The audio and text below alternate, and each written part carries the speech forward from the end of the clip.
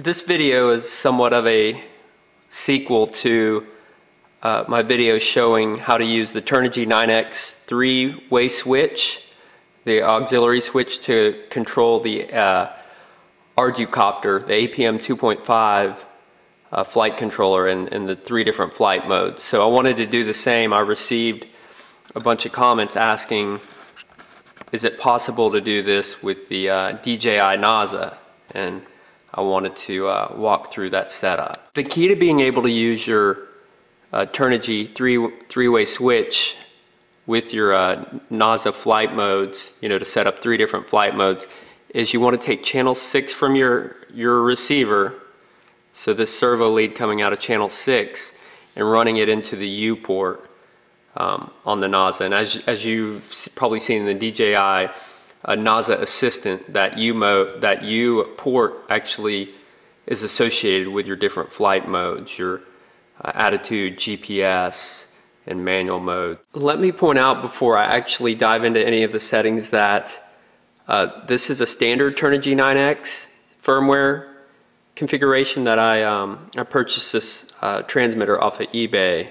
So I know some people run ER9X and some other derivatives, but this will walk through the standard firmware configuration to get the three-way switch working with the DJI Naza. I do have a video that shows how to use the gear switch to toggle between attitude and manual mode, but this will actually take it one step further and allow us to fly in 3 different modes. So we'll go ahead and dive into the settings for the Naza profile. And what we're going to want to do is go to this pitch curve setting, and that will actually show us curves for each switch mode. So you have normal, ID1, and ID2. And you'll notice the different curves change when I toggle the switch. Now I'll start with the switch in the normal mode, the default position, and we'll go in and we'll set our percentages for each one of these points, from low, 1, 2, 3, all the way up to high. And right now you can see there's just a standard linear pitch curve. As we toggle these values, or as we change these values, we're actually going to set them for each switch mode. We're going to set them to a static value for L, 1, 2, 3, and H. And what those values will do, they'll translate to actual PWMs that will set the different flight modes, and I'll show you that here in just a second in the Naza Assistant. Okay, now we're in the Naza Assistant. We'll go ahead and click on transmitter calibration. If you look at the bottom, you'll see the U control mode switch setting.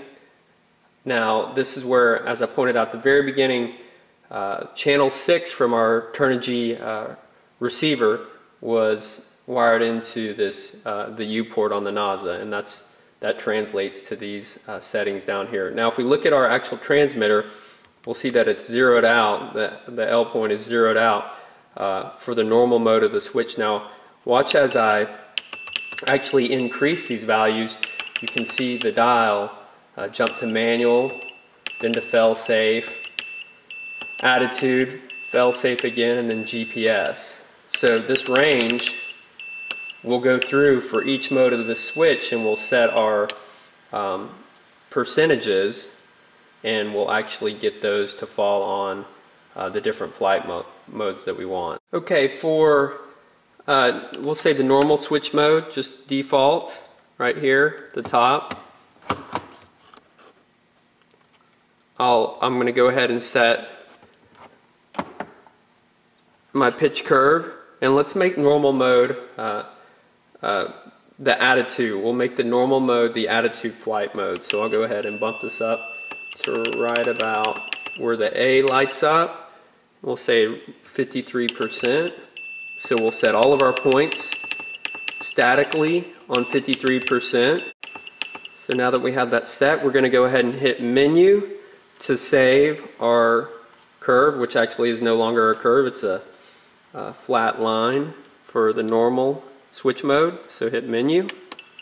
Okay, so let's go back in. We'll hit menu, and we'll see that our normal switch is set. So we'll go to switch 1, which translates to point ID 1 on your screen, and why don't we go ahead and set that up for manual mode. So we'll go ahead and do the same thing with each one of these points. So we'll just say 13% looks about right in the middle. Actually, let's just kick it down a little bit to 12% because we want that to be right in the middle of that section. So we'll go down and we'll set 12% for all of our points.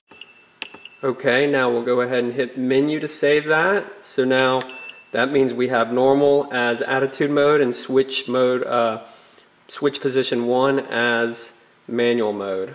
Okay, so I'm going to go back in. We're going to put it in switch position 3, which is the ID2, and we're going to set this in GPS mode. Now I'll be honest, I'll fess up a little bit because I don't have a Naza GPS, but I'll go ahead and configure this, and we'll see that just as a third mode to demonstrate for all of you that do have a GPS. So I actually set these to 91%. Your settings will probably vary, but just to get that GPS dialed in a little bit more. So hit menu, and menu again. Actually exit now. We've saved all our settings. Have our Naza profile. So the default switch position puts us in attitude. Second switch position puts us in manual, and then the last puts us in GPS mode. So that's the settings for our transmitter setup. Now let's actually go and we'll take this for a test flight, and we'll work on just toggling between attitude and manual. And for those of you that have GPS, can take it into the third mode. Here we are with our Naza configured to respond to the 3 switch positions. You can actually see it.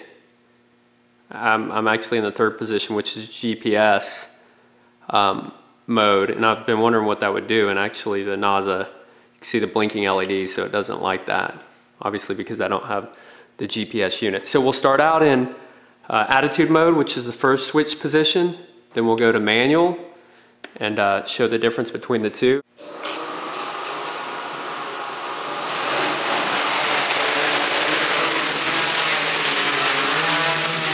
So we're in attitude mode. It's real easy to fly. You know, if I roll back and forth, you just have a limited.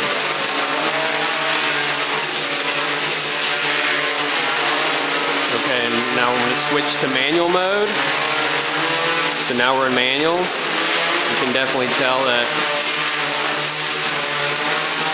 much more responsive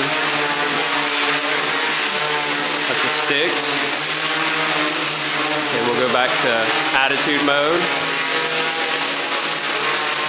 You can kind of see it lock into place.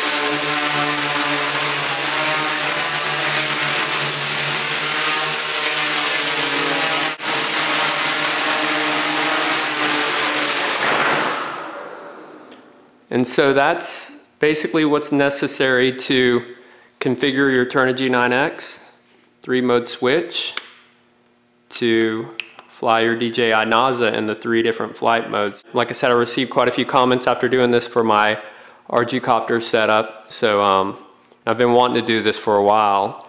It took a little bit of tweaking and understanding, but I hope it's useful, and please let me know if you have any questions or comments, and thanks for watching.